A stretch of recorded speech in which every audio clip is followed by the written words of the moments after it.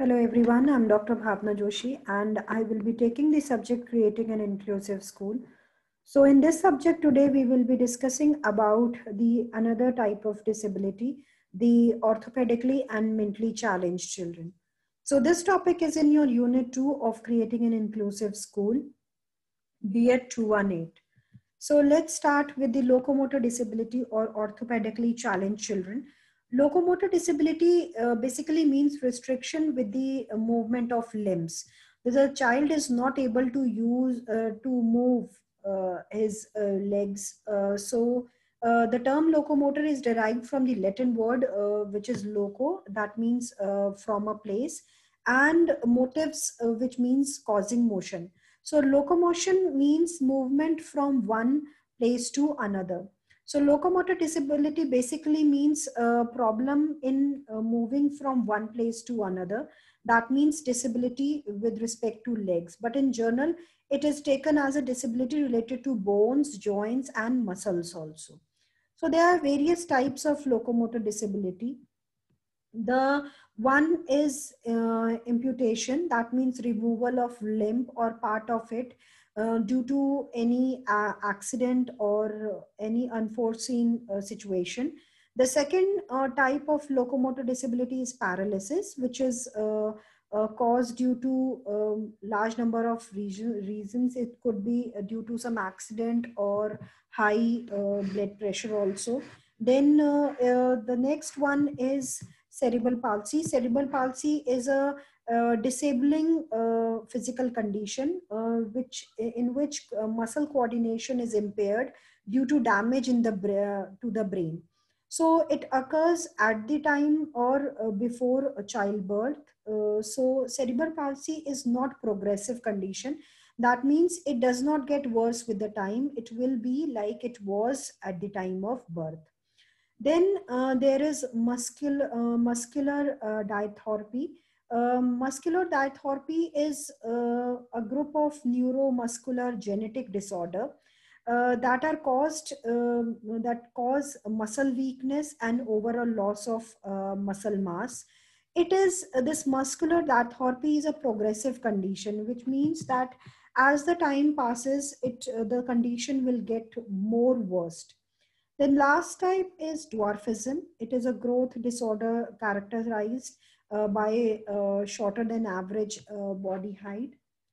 There is this is a growth disorder that the body height is not met, and so these are the locomotor disability. Now coming to mentally challenged children, or uh, earlier it was called as mental retardation. So according to Persons with Disability Act 1995, mental retardation has been defined as a condition of arrested or incomplete development of mind of a person, which is specifically characterized by subnormal normality of the intelligence. It basically, mental retardation is a condition in which the development, there is incomplete development of mind, and you can say that basically there is subnormality. The intelligence is not as per the age and growth. According to American Association on Mental Deficiency 1983, mental retardation refers to significantly sub-average journal intellectual functioning. Here, the word significant sub-average means that the IQ of the person is below 70. Journal intellectual functioning means that after after administering normal standardized journal intelligence test, the IQ of the person is below 70, resulting in or associated with concurrent impairment in adaptive behavior. Adaptive behavior means the degree with which the individual meet the standard of personal independence and social responsibility as per the child's age. So adaptive behavior here means that as per the age, how much the child is able to what degree the child is able to meet the standard of personal independence and social responsibility. That is the adaptive behavior and manifested during the developmental year. Yeah, here the developmental period means that period of time between conception to 18th birthday, 18th year of the child is the developmental period. Here when we are talking about mental retardation, we are talking about the period from the time of conception to the 18th year of the child. So this is the definition of mental retardation.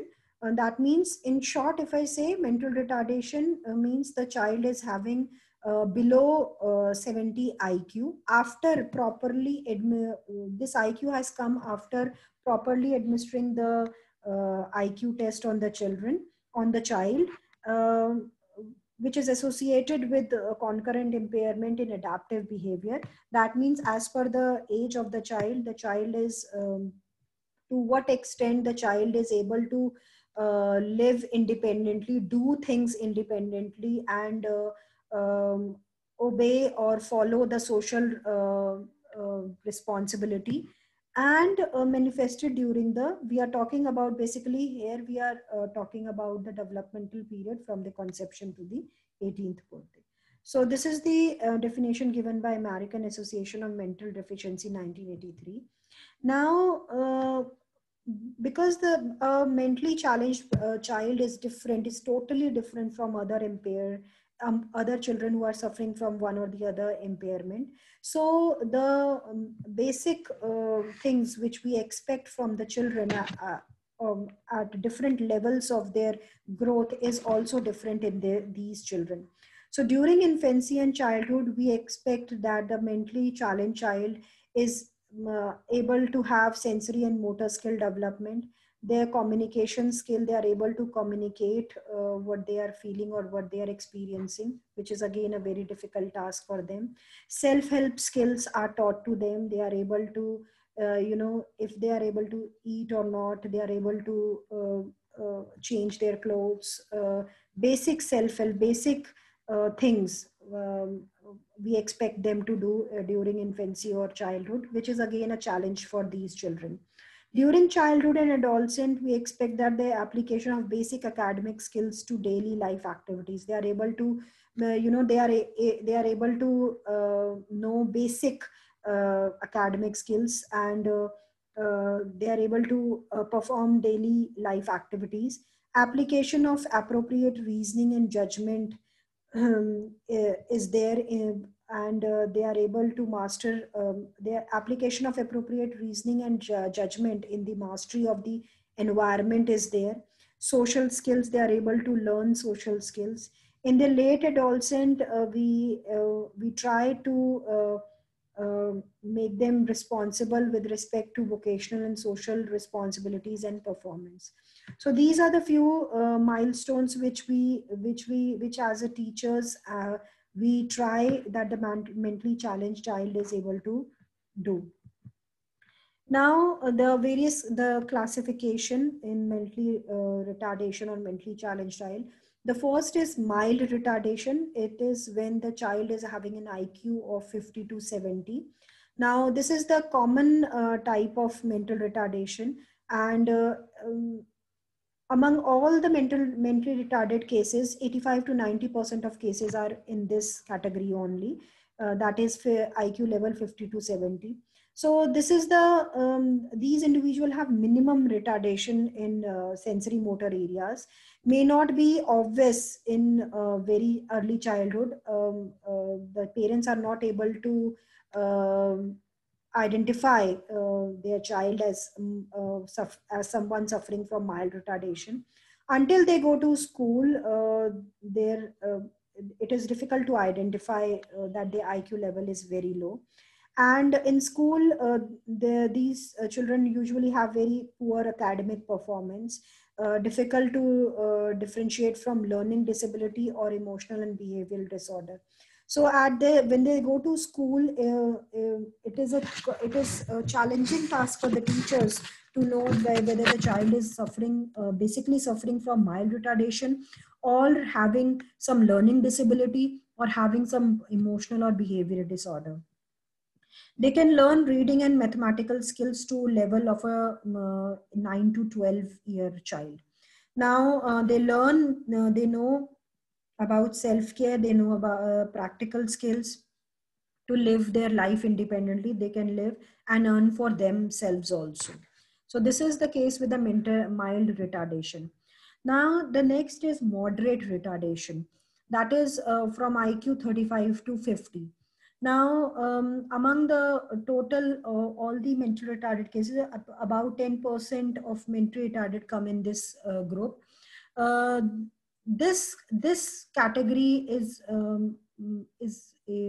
can be identified easily within one first year of their life. They have problem with social work, socializing with people. Their behavioral age is 8, whereas their academic age is of second class. They will face difficulty in schools, at home, and in community also.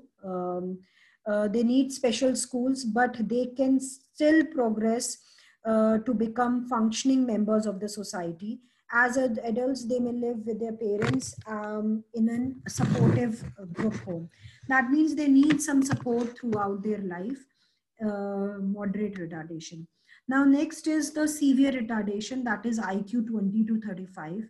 Severe mental retardation is often recognized in very early life with poor motor development and absent or markedly delayed speech and communication skills. That means their motor skills is also poor, and their speech and communication skills is absent or delayed. Now the next category is of profound retardation, that is IQ level is below 20. This group accounts for 1 to 2% of total mentally retarded cases. Now in this, they need constant supervision. They have little or no speech. They are limited ability to, they have limited abilities to manage their self-care. They require higher level of supervision. The behavioral age is 3 years, and they may learn some daily activities, but will require full-time caretaker. They cannot be left alone. So these are the few tests through which the mental retardation level and degree can be diagnosed by the doctor. Now, there are various causes of mental retardation. Basically, we can divide the causes into two parts.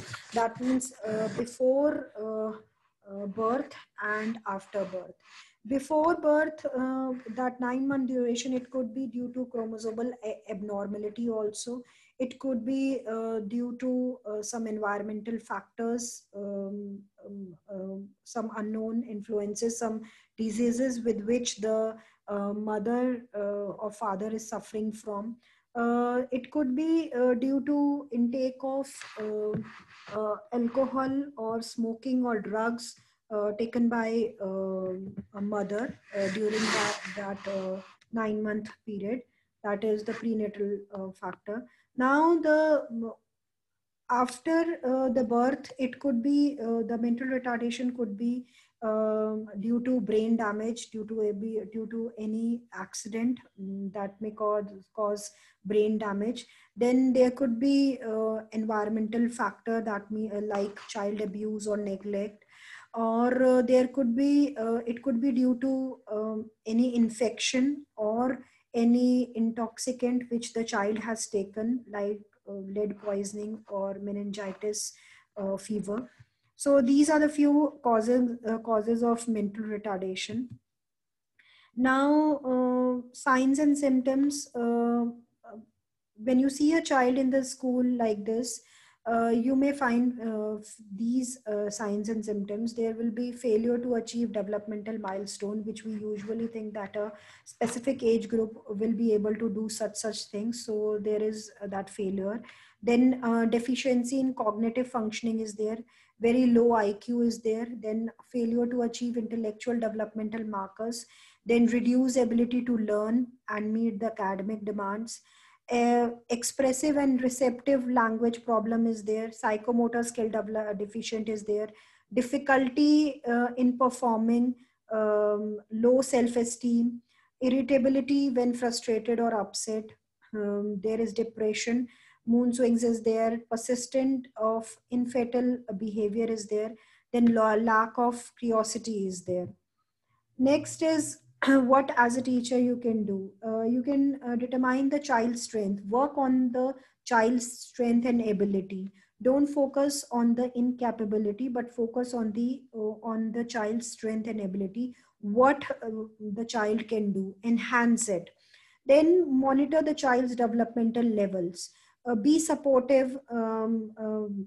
Try to give speech, language, or occupational skills therapy as much as possible. Teach him or her about the natural and normal feelings and emotions. Provide him or her with safety needs. Teach the child adaptive skills like basic skills: eating, dressing, grooming, toileting. Try to demonstrate and help them practice self-care skills. Work to increase his compliance with conventional social norms and behavior. Uh, Telling them and teaching them social skills is very important. Maintain a constant and supervised environment. It is very important. A supportive limit on activities should be provided. Work to maintain and enhance his positive feeling about self and daily accomplishment is very important. Try to motivate, enhance positive feeling in the child. If the child is able to perform some activity, daily life activity, or some task, praise him or her, motivate her or him or her. Monitor the child for physical as well as emotional distress.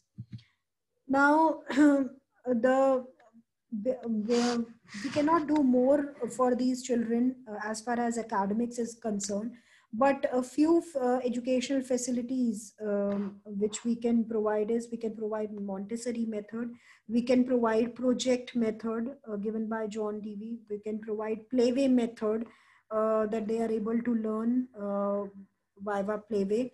Behavioral approach should be used, and individualized program plan should be used. That means the specific child with the specific problem should have this specific individualized program, which should focus on the child only, on that specific child only.